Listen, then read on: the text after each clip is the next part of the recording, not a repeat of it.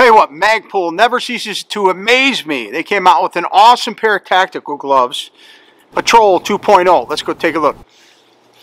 Welcome back, and thanks for joining Ty the Gun Guy.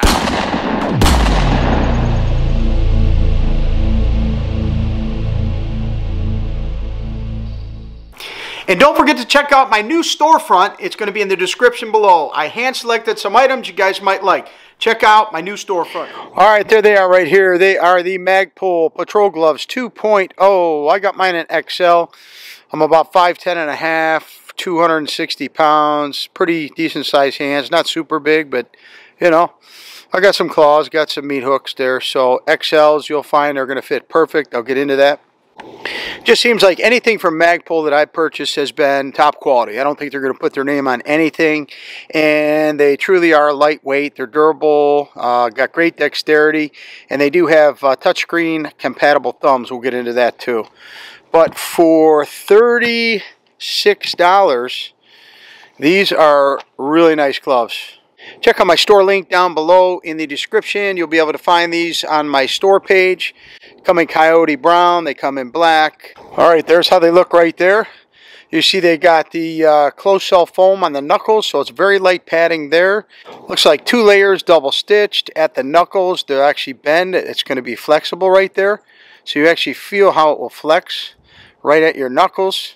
It's got one continuous elastic around the wrist. It is not adjustable, but it feels snug. Not tight. It's not cutting in, but it's definitely snug and not riding down on me. You got sheepskin palms on the inside, so they fit nice and snug, and it's not too thick. So as you see, these fit really nice. I mean, they're not super skin tight, but they're not too loose or too bulky where it's going to be, you know, bunching up on you. So as far as the sheepskin goes, if you look at the palms, they actually wrap around the fingertips. So you can see where they stitch it on the reverse side right there. So it's actually wrapped around the fingers right there and stitched at the top. So I really like that. On your thumbs, you've got the area where you can touch your cell phone right there. So if you're type with your thumbs, it's the only area on the glove. Looks like they doubled up on the sheepskin right in the important parts that you're going to have wear and tear on firearms, gloves, lights, whatever work you do. And they're just lightweight, they're comfortable, they're flexible, yet they still give you some thumb padding right there. Not too bad, not too big. Give you a little strap there to pull them up if you need to.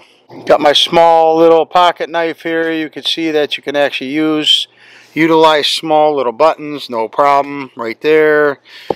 You could utilize your flashlight right there, no problem. I mean, that's, you know, I like it.